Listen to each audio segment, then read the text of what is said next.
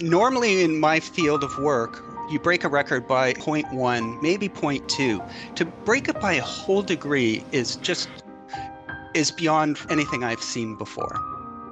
If you thought you didn't do a lot of shoveling last winter, you're right. The winter of 2023-2024 in Canada was the warmest on record.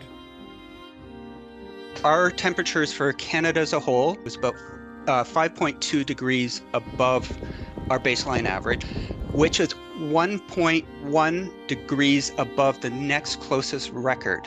The warmth ensured significant impacts in Canada, but we saw both good and bad impacts. Say you're in an urban environment, there's going to be less cost to cleaning streets, for instance. So there's a plus. But then you have the recreational side of things. Places like Ottawa, where the Rideau Canal opened for a couple of days this year, obviously would have taken a big hit on tourism. Ski hills are going to be impacted. So the big question is, why? So climate change is definitely a driver. Now, is it the only contributor? That's hard to say. We know that there was an El Nino. We know that tends to warm up the planet.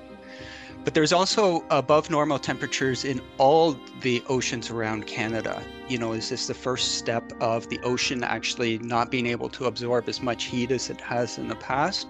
Or is it just a phenomena of, fluctuations in the normal climate system?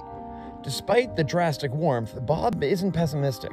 I have seen a dramatic shift in people's attitudes in the past year when it comes to climate change. They are seeing the impacts of what we've been talking about for the last 30 years.